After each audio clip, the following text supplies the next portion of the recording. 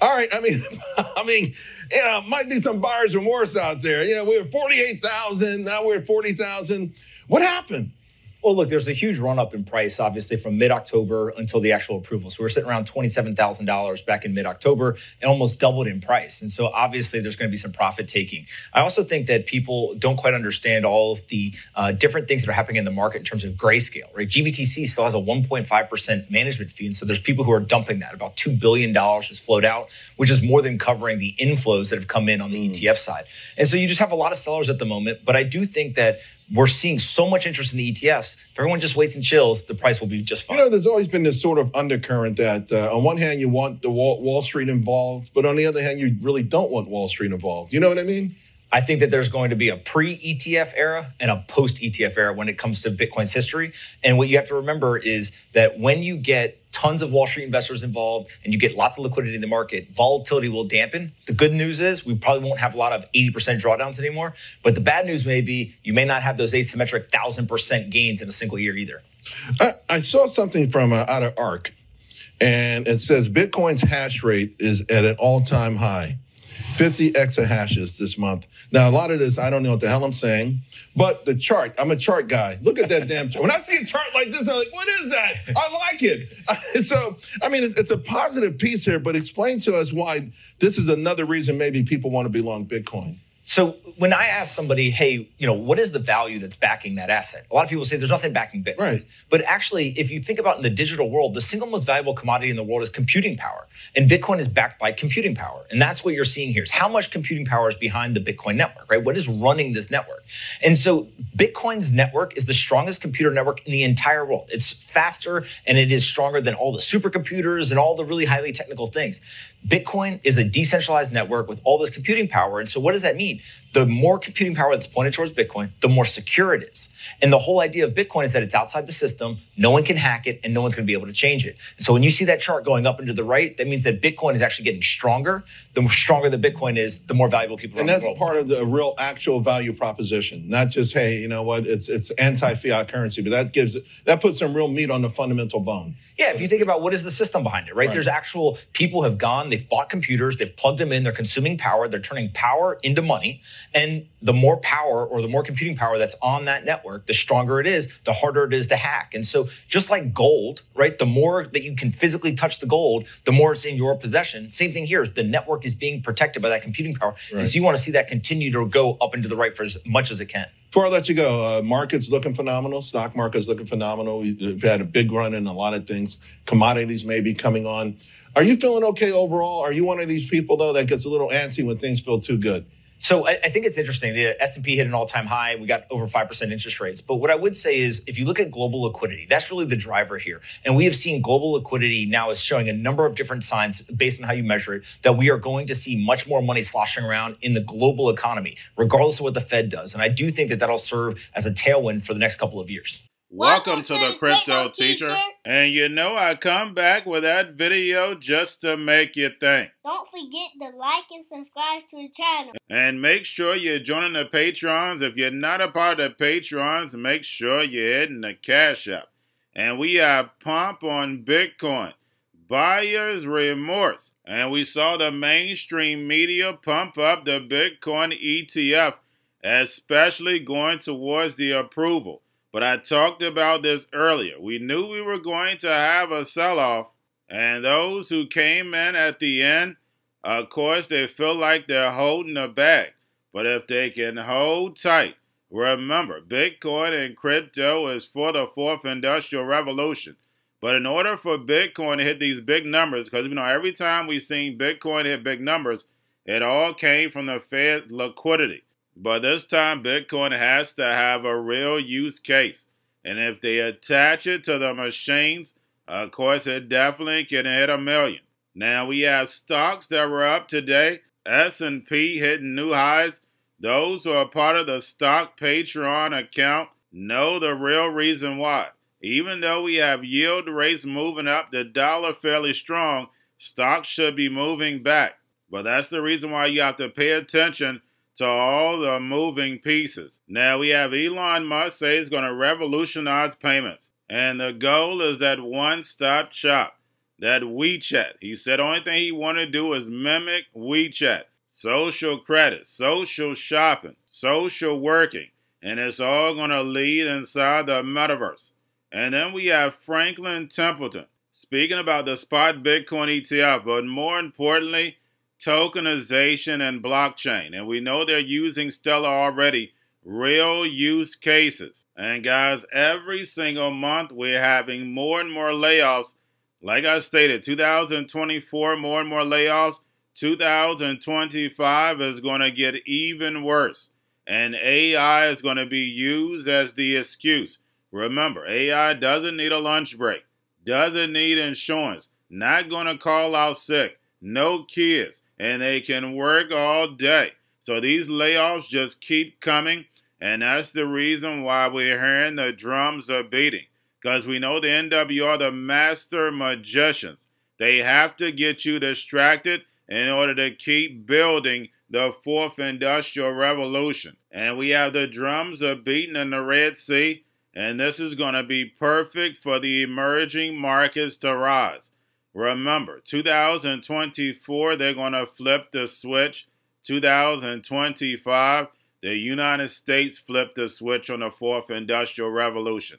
Yes, it takes about 3 to 5 years to build, but we can clearly see the wheels are in motion. So while the NWO builds, the sheep sleep. And we know by the time the sheep wake up, the fourth industrial revolution would be here, where the robots, algorithms, and drones take the economy over, pay each other with crypto, and the sheep go inside the metaverse. And remember, the crypto teacher told you, because he knows when it comes to the NWO, it's all planned out. You have a wonderful day. Next to use that term revolutionize, and this term revolutionize payments on his platforms this year, he says, confirming rumors basically of a plot to replace PayPal.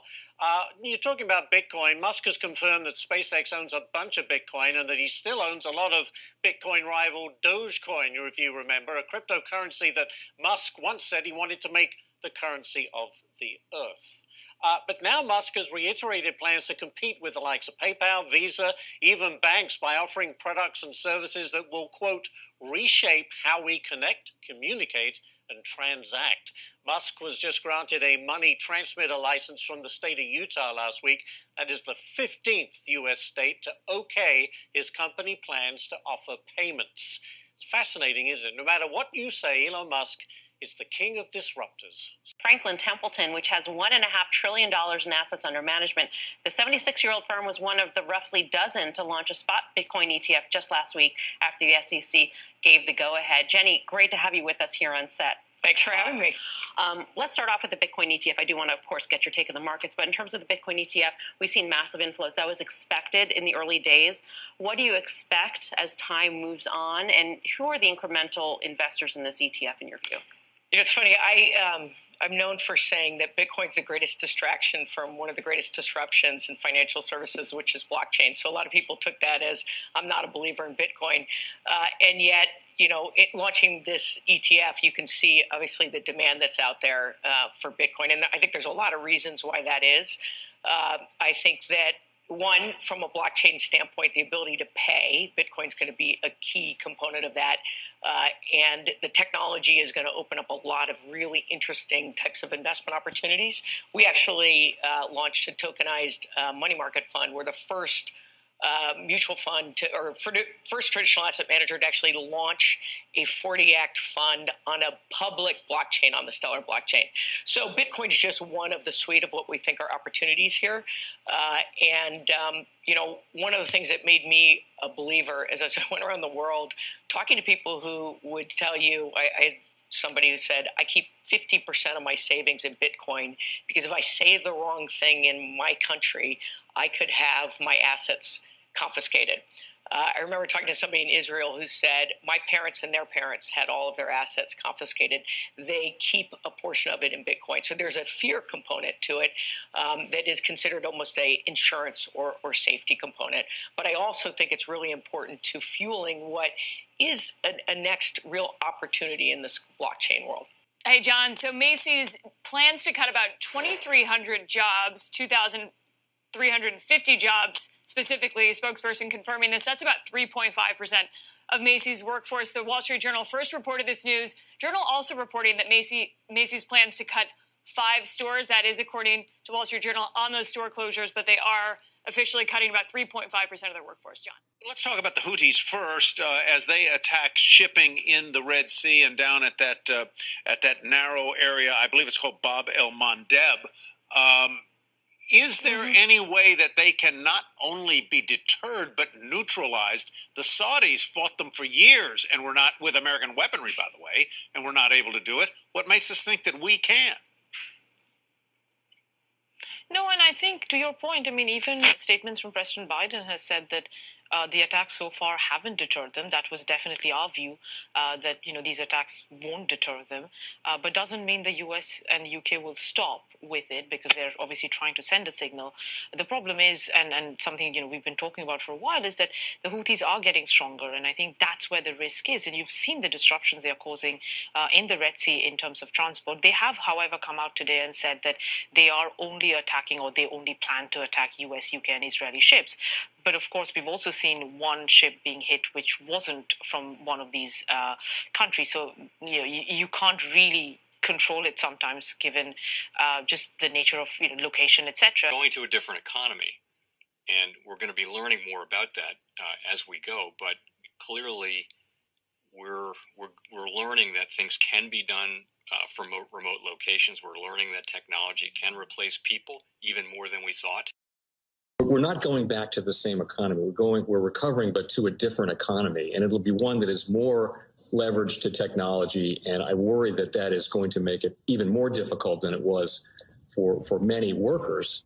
In Silicon Valley, and my friends who work in technology know that what we did to the manufacturing workers, we are now going to do to the retail workers, the call center workers, the fast food workers, the truck drivers, and then even bookkeepers, accountants, insurance agents, lawyers, and on through the economy. So what happened to the manufacturing workers is a very clear sign. And so we'll import Chinese-based CBDC technology. So it's going to be CBDC in a box provided to you by the People's Bank of China. But every stock, every bond, every currency, every commodity, every piece of art, every private business, every piece of real estate will eventually be a token on a blockchain, an entry on a ledger, permanent and immutable. We will have truth instead of trust, and we will save over $7 trillion a year. 6 to 8% of global GDP is wasted by the friction of the trust industry that's necessary when you have dual entry accounting. With triple entry accounting, which is what a blockchain is, we get rid of all of that friction. It's a beautiful future. Like what you see in China and their social credit scoring systems, right? If we get identity wrong, it could be a tool to enslave humanity. And if we get it right, it could be a tool to liberate humanity. And as an American, I'm obviously rooting for the one that's on the side of freedom. Bitcoin is an international asset. And also, I do believe the role of crypto is, it's digitizing gold. I actually believe this technology is going to be very important. Look at it. We have been part of a huge revolution in investing through ETFs. We believe that ETFs will be changing the whole way we invest. Many people still use it as a means, people are investing it for indexing. No, the majority of people who are putting money in in ETFs are active investors that are buying exposure. The entire bond market is being transformed as we talk right now. I believe the next generation for markets, the next generation for securities will be tokenization of securities. And if we could have that distributed ledger that we know every beneficial owner, every beneficial seller, we all have our code of who's buying, who's selling, instantaneous settlement. And think about it, it changes the whole ecosystem. Chinese bank ICBC has been hit by a ransomware attack, and the U.S. Treasury market, as a result of that, has been disrupted. This, according to the Financial Times. We're getting at more right now with Bloomberg's Shonali Bassick. Shonali, what do we know? Listen, we have the Financial Times now reporting that ICBC, one of China's largest banks here, was hit with a ransomware attack.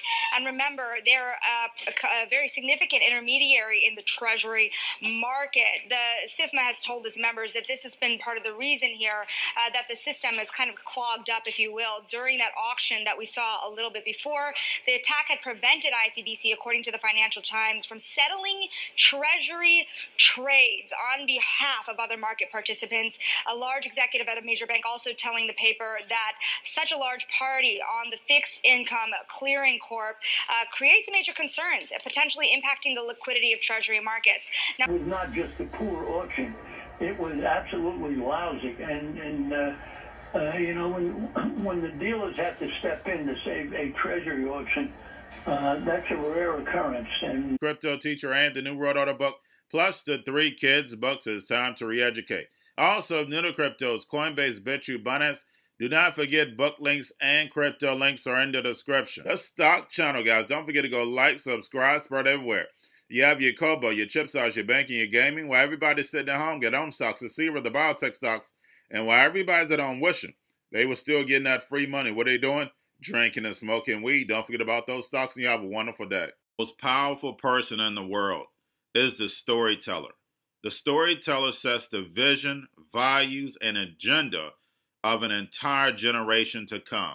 Steve Jobs. And guys, you know I truly believe in this. When you look at the New World Order, they're the storytellers. And that's the reason why I wrote my New World Order book. But guys, now it's time to change the current generation. And I wrote 3 kids books. You know I love the Trinity because I understand the power that's in it. So I have 3 books. We have an opportunity to change the generation, to educate, not just me, but I want to show you that I take action on a daily basis. And I want you to take action on a daily basis. Whether it's your job, whether it's in your community, we have an opportunity right now to educate the masses. I posted this on my Twitter account. Please share, but this is a short clip of the 3 books. There's going to be a clothing line and action figures. Please get these books for your kids, nephews, cousins, friends, so therefore we can start the re-education now. Because as we see, the 4th Industrial Revolution foundation is definitely here. Robots, algorithms, drones, taking humanity out the picture. We have to re-educate. But let's get into the video. Part 1. King Joshua and Grandma Tam save the village. Part 2.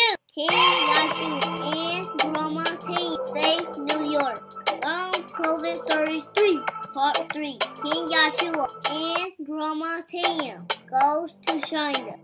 It's mandatory to get part 1, part 2, and part 3 of this series. It's time to re-educate Generation Z.